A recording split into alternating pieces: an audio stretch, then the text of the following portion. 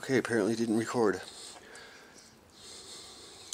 Change the suspension travel to 120 millimeters. Manitou markhors.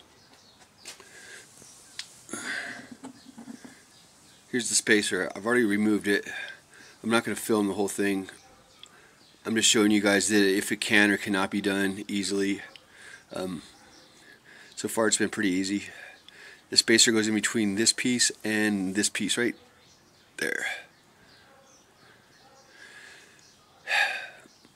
If you want to use this red grease that it comes with, you might want to have some on hand, because most of mine came off when I was removing this piece down there. So I just put some waterproof grease back on it. Anyways, like I said, I'm not filming the whole thing. Sorry about that. Here's the little drain plug deal. Yeah, and see, no, he's just like he said, the oil won't come out as long as you leave it flat. You can see the oil right there, right at the edge. Some red oil. I don't know if you can see it, but if you leave the forks flat like he says, it should not come out. Alright, I'll film part 2 here in a minute.